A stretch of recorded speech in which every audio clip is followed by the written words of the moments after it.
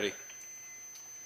This is a pressure control, and it's a high pressure control. It's going to work in reverse action, but it's designed to control contactors or other type of controls based on the pressure it's sensing. In a refrigeration system, it will sense the pressure and will cause it to operate.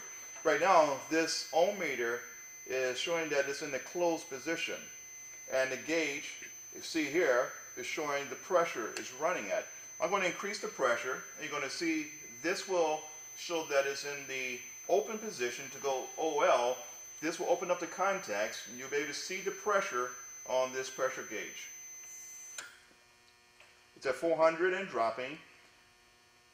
The meter is reading OL, which is the open position. Of course, the contacts on the inside is open at this point.